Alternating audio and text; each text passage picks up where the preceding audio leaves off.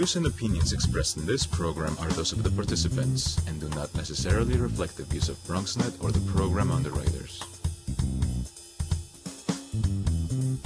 Homelessness continues to be a big problem across New York City, and the organization that we're focusing on today was started as a response to deal with just that.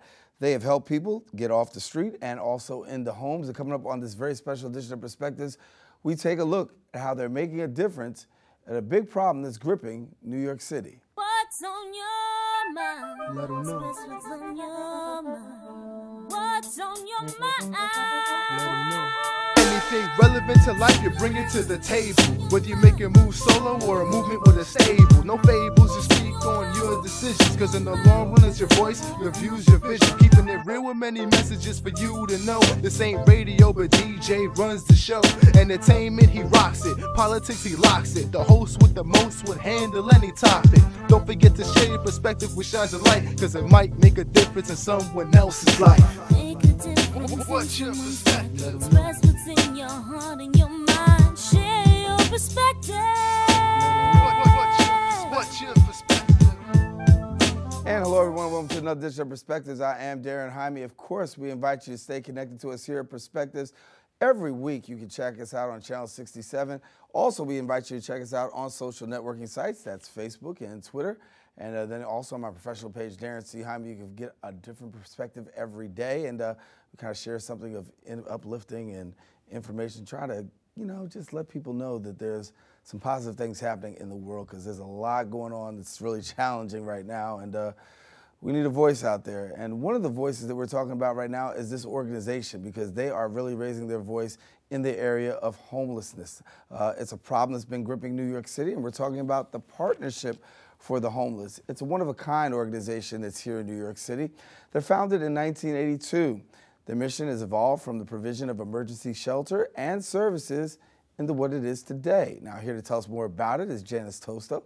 She's the Career Mentoring Coordinator, and Mario McMichael, the Director of the Economic Opportunities Program at the Partnership for the Homeless. And thank you so much for coming and sharing with us. Thank you for having us. Thank you. I kind of wish we weren't talking about this, because it's such a terrible problem that we're having across New York City. And we look at the holidays and winter especially. You see a lot of people who've really been struggling. But you guys, as I said, started in 1982 as a response to the growing problem of homelessness. So show us a little bit about your organization. Sure. So the Partnership for the Homeless has two main sites. There's our Family Resource Center at 100 Pennsylvania Avenue in East New York. And then there's our main office, which is at 305 7th Avenue in Manhattan. And so most of the programming happens out in East New York. So there we have a housing program. So families who are looking to apply for a FEPS voucher, we assist them with those applications and then help them find housing in the community. After that, they transfer to our Family Stability Program. So stability is essentially just what it says, right? So after a family goes into the community, they have to acclimate to that community. So this could mean connection to like recreation centers, houses of worship, domestic violence centers, substance abuse centers, et cetera. We also have a few other programs. Our Education Rights Project helps kids who are a part of homeless families really acclimate to their old and new school system. So if you're familiar with the McKinney-Vento laws, the federal laws that are specifically for children of homeless families, that gives them access to busing, specific services that have to deal with counseling within the schools. Our Education Rights Project just ensures that that happens for those kids.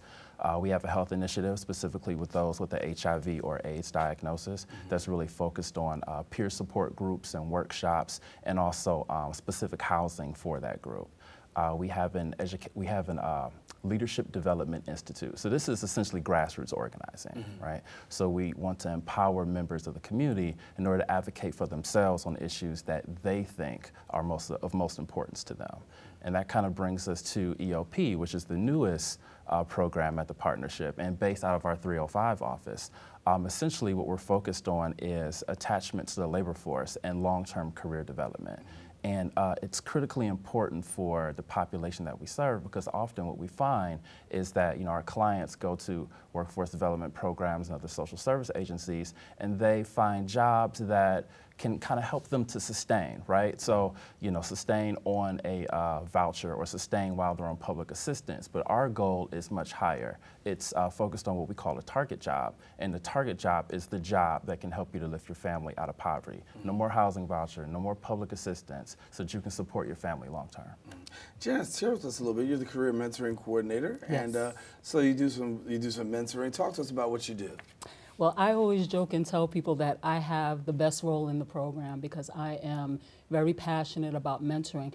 Throughout my life, I've had tremendous mentors, teachers, ministers, people in the community who encourage me to stay in school, who encourage me to not just get a job, but really to map out a career. Back in 2009, a tremendous mentor came into my life, Fred Scaglione. He was an editor and he was an author, and he gave me an opportunity to write a blog about human services topics, and I did that for 6 years, and it was a tremendous opportunity for me. It gave me a platform to really talk about the work that I was doing in the human services field. Fred passed away a couple of years ago, and before he did, he had an opportunity to fulfill a dream, and he wrote a book that I'm really proud of. I didn't know he was writing a book, and when I found out that he was so soft-spoken, and when I found out that he had written this book, I was so proud of him, and I said, I've got to get a copy. And he autographed it for me, and it's just a wonderful read, but he was very passionate about this field, about human services. And through his work, he gave individuals like Mario and our colleagues and myself an opportunity to talk about our work, to talk about the work that we do, the challenges that we face, because he was really compassionate about people and about, again, lifting people out of poverty. So I just wanted to acknowledge Fred. He was a tremendous mentor in my life. In terms of our program, our goal with the mentoring piece is to match our women with professionals who are working in the fields that they aspire to work in. And we ask our mentors to make a year-long commitment to work with the women, and we ask our mentors to accomplish 3 specific things.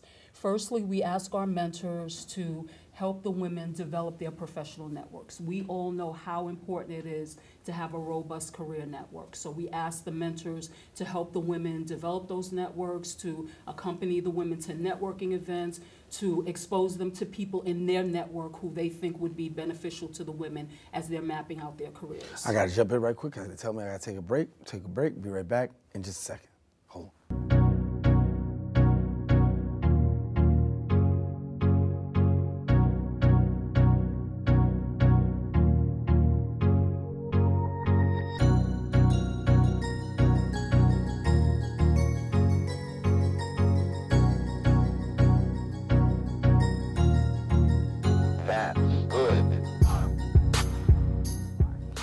Well, I got this as a paid internship. Spending my time here, I really enjoyed the people that work here. I enjoy what goes on behind the scenes.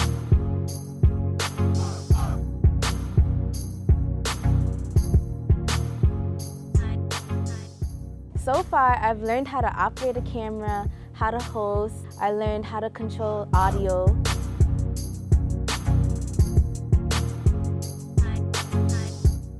My first time hosting was really nerve-wracking, but I really enjoyed it because it was a new experience.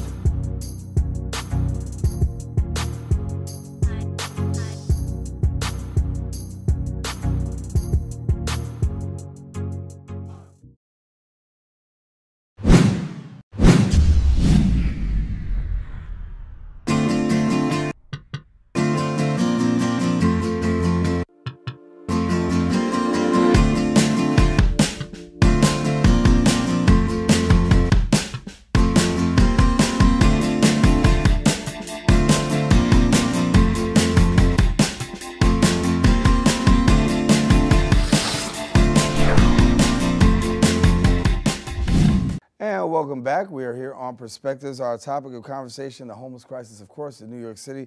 The Partnership for the Homeless, our guest, an organization that's been going since 1982, dealing. And Janice, before the break, you were talking, so let me let you finish what you were saying. Sure. So in addition to helping the women develop that professional network of individuals who are going to assist the women as they build their career path, we also ask the mentors to help the women with industry-specific culture, because we all know that the culture of a construction site is very different from a culture in a law firm. So we ask the mentors to get the women acclimated to what types of, what the expectations will be in different types of industries.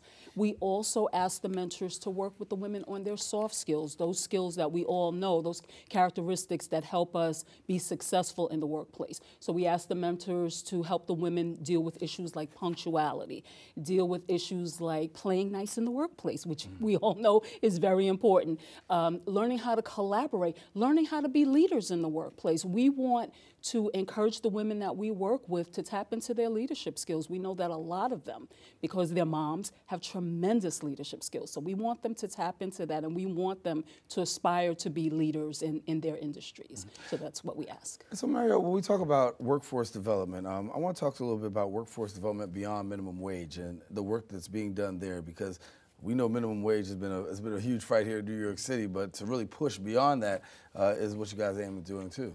Sure. So long-term career development, right? You can't just help a person to get a job in a couple months or 3 months and expect them to kind of take it from there. It's really an investment. And when I say investment, I mean investment in a few different areas. So one is education. So, and that's inside the program and outside. So while our clients are taking soft skills and readiness courses, so learning some of the stuff that Janice mentioned, like conflict resolution and communication styles and those sorts of things, it's also about how do you invest outside of our program. So secondary education and post-secondary education. This may not be going to the route of, getting an associate's degree, getting a bachelor's and a master's. That's more traditional. But it may just be, going to a 6-month or 9-month training program that can get your foot in a particular industry. Right. And so when we talk about this, I want to ask you this question about where we are today, because you guys have been, boots on the ground for a minute. How do you see things? Do you see things getting better? Do you see things getting worse? Do you see things like, because I was talking with someone just the other day, and they were saying, this winter will probably be one of the worst winters we've had. So I think it's a little bit of both, right? So you do have some organizations that are taking, huge strides forward and trying to create career pathways for this very same client population. But then at the same time, you also have literally thousands of people that don't have access to these programs for various reasons. So it could be because they can't meet the minimum entry requirement, right? They don't have a high school diploma. They don't have or a high school equivalency, so therefore they can't enter the program. Or it could just be because they don't know exactly where these programs are located.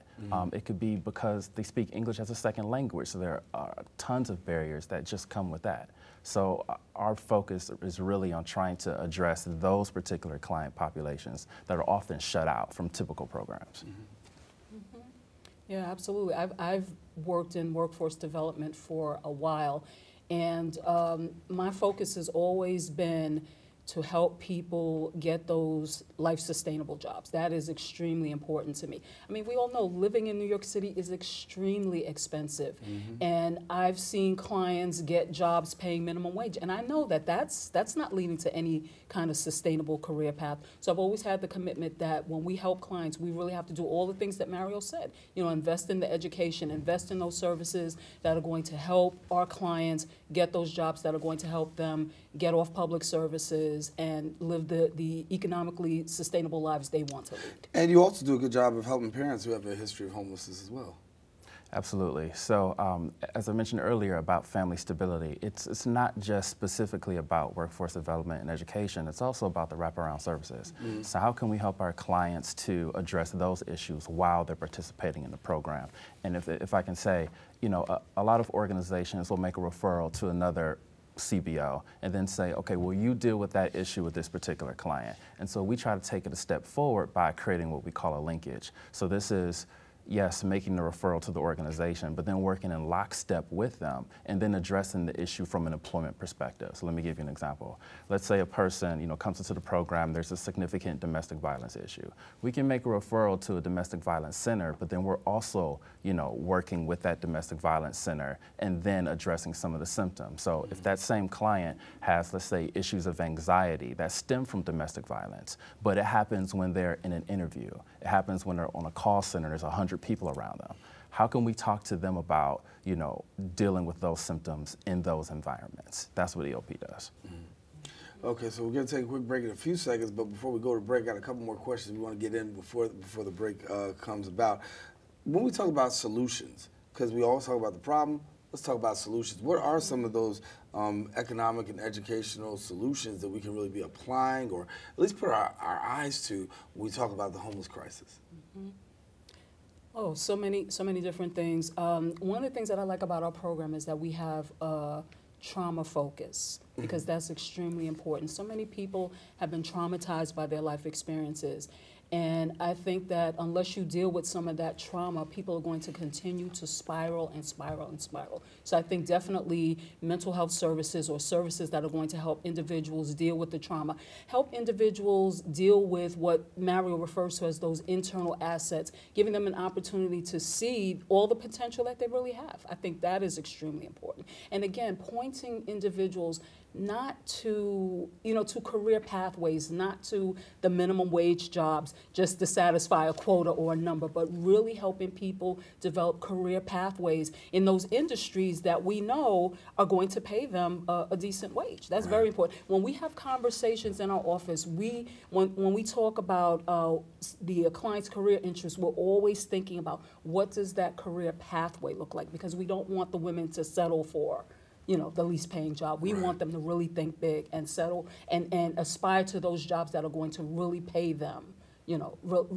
really sustainable salaries. And you guys do a great job of digging beneath the surface. I told somebody before, you see a homeless person, they've got a cardboard sign, and they're always saying, we need money. The truth is you don't need money, you need a job. Mm-hmm. And, going the extra mile of really going there and seeing exactly what's needed can really make the difference in the lives of a lot of the people that you're working with. Mm-hmm. I'm going to take a quick break, but I want to come back and hear some of the stories that you guys may have had of those people who've had some great success coming through your program. So stay with us. Got more coming up right after this.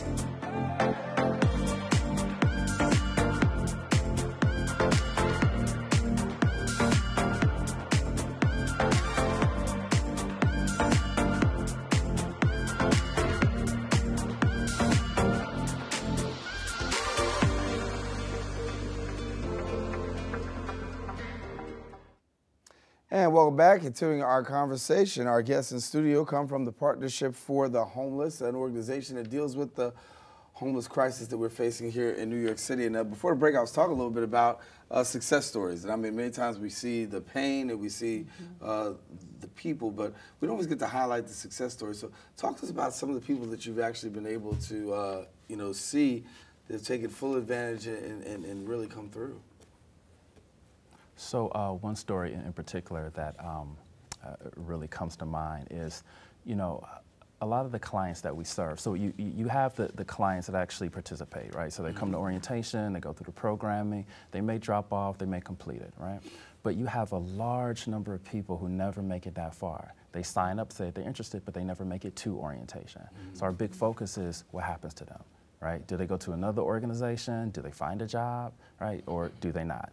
And so one of the pieces that we put in the program is, at the very beginning, is art therapy. So we use it as a tool to be able to change a person's perspective, to make them feel like, you know, yes, I can obtain this lofty kind of goal. It is within my purview. And one client in particular, when she first came to the program, you know, her identity was closely aligned with homelessness, and it made her feel angry because of the stigma associated with that word, right? So, but as she kind of talked with us, she talked with our staff, and as she kind of got acclimated to our processes, you know, she, you know, would come in and say things like, oh, well, I already know about interviewing, I already know about soft skills, I don't need that class, right? And so we just kind of said, okay, well, you know, maybe there's a couple of pointers in here that we can help you out with, so just hang with us, right?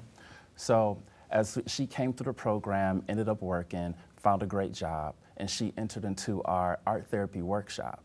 And what she was able to do was create this box with goals in it. So the goals that she was currently working on, she put in the box. She said as she completed those goals, she would tape it to the back, right? Because then it would let her know that, number one, this is what I'm capable of doing. But number two, this is what I am currently doing. Right? And so that's the kind of perspective shift that I'm talking about. The fact that she can create a box like that and then overlay it on her life and say, this is me, right? That enables a person to take the next step, right? And so for her, as we debriefed from this art therapy workshop, she talked about how, yeah, I remember way back in the day how you guys, you know, were talking to me about interviewing and about soft skills, and I didn't really like it, but here's how it helped me. Right? Here's how I can connect that information to what I want to do in the future. And now I believe it.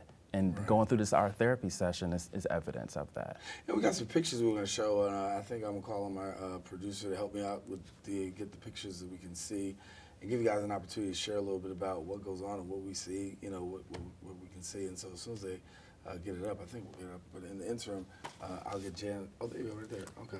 Yeah. So, okay, show us a little about what we're seeing. That's me working with one of the clients. She went through the mentoring workshops that Mario and I developed, and she really enjoyed them. And she's currently back in school, and she's working, and yeah, we were trying to convince her to come on today, but people are really camera shy, so we understood. But yeah, I keep in touch with her, and she's really making good progress, yeah. And when you talk about the mentoring, I mean, obviously that's a big component, and we're seeing more of the pictures. But yes, one of the mentoring workshops. This was an interview workshop.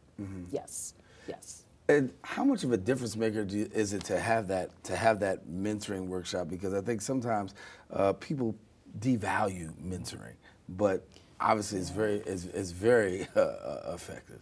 The women who went through the workshops, I mean, Mario can tell you best, like, because they were always going to him saying, we love the mentoring workshops, we love the mentoring workshops. And I was really pleased with that. Mario and I sat down and we mapped out what workshops we thought would be effective, and then to implement them and to see the phenomenal response that that we got from the workshops. It was really wonderful. And the great thing is we had volunteers and we had some of the mentors teach the workshops, and we had some of our community partners from some colleges. They also conducted our workshops. So the women, they loved the workshops, and I'm glad that they really appreciated the mentoring component, because just like you just said, sometimes people devalue it, but having a mentor, having someone who is there in your corner to give you encouragement and support as you're trying to build a career, it's invaluable. It's very important. So before we wrap up, I want to get a couple of things out there for people who don't know how to get in touch, and we talked about the awesome services that you guys provide. How do you go about getting in touch with you guys? Sure, absolutely. They can certainly visit our website, www.partnershipforthehomeless.org, but also they can reach out to us at our 305 office, and the phone number there is 212-645-3444. All right, so you want to make sure you get in touch with them, and if you have any questions or you want some more information, make sure that you get in touch and find out. As far as biggest challenge, what do you find the biggest challenge of your work to be right now?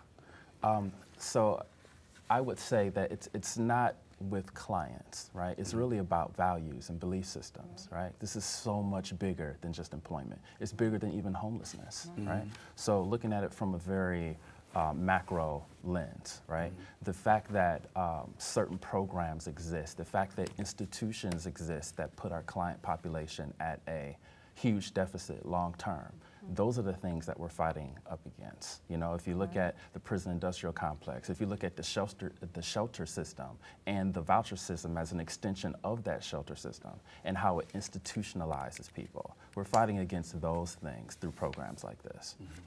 Before, it's so funny, as I was traveling here to the studio, a young lady stopped me in the train station. She said, "Excuse me, would you like to sign a petition? We're trying to fight for fair fares." And I'm like, "Thank you for asking me." And I took the time and I let a train go by and I signed it and I said, "Yes, you know, this is important." I said, you know, and Mario and I have had this conversation. If we could get like a reduction in fares temporarily for some of our clients, like that would help them immeasurably. They would help them to access the education and the training services that they need again so that they can, you know, embark on a career pathway and not just have a job.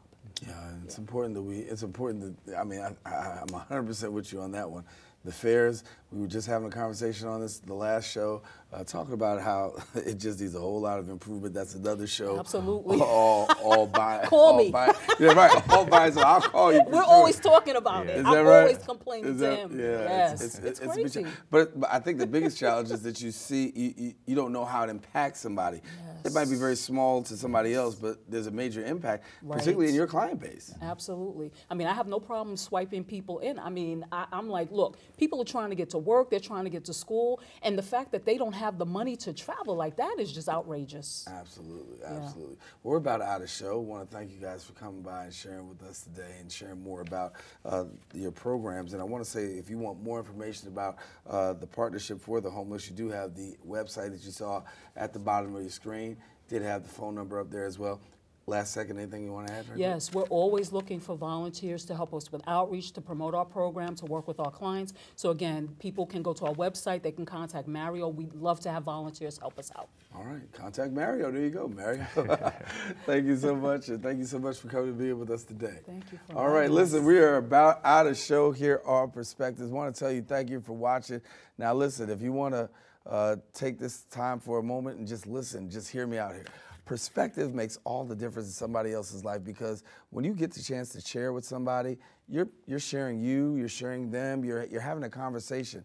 And so as we go to 2018, there's a lot of different things that are happening. People are, you know, on different sides of the aisle, but it's important to hear, understand perspective, because it really does make a difference. And so as we're moving into a new year, we want to wish you a happy new year and the holiday season that's coming upon us. We want you to have a happy holidays, whatever you celebrate. Let them be happy, but also let it be a time of sharing. And as you share perspectives, share this show as well. It continues to make a difference in the lives of many people in the Bronx and across New York City. And we want to continue to do that here. So thank you for all of us here on the set of the show. We want to wish you that, for our producer, Curlew Burton, for our staff, and all of those who work behind the scenes to make it happen. Listen, happy holidays to you, and we'll see you in 2018.